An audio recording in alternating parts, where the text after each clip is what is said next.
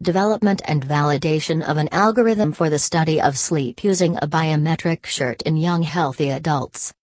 By Joëlle Pion-Massicotte, Roger Godbout, Pierre Savard, Jean-François via Journal of Sleep Research. Summary. Portable polysomnography is often too complex and encumbering for recording sleep at home.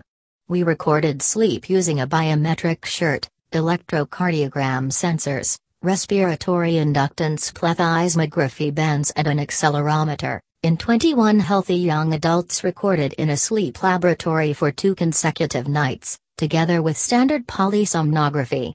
Polysomnographic recordings were scored using standard methods. An algorithm was developed to classify the biometric shirt recordings into rapid eye movement sleep, non-rapid eye movement sleep and wake. The algorithm was based on breathing rate and heart rate variability, body movement, and included a correction for sleep onset and offset.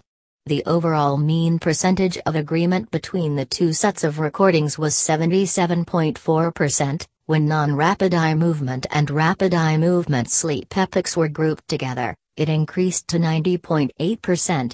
The overall kappa coefficient was 0.53. 5 of the 7 sleep variables were significantly correlated. The findings of this pilot study indicate that this simple portable system could be used to estimate the general sleep pattern of young healthy adults.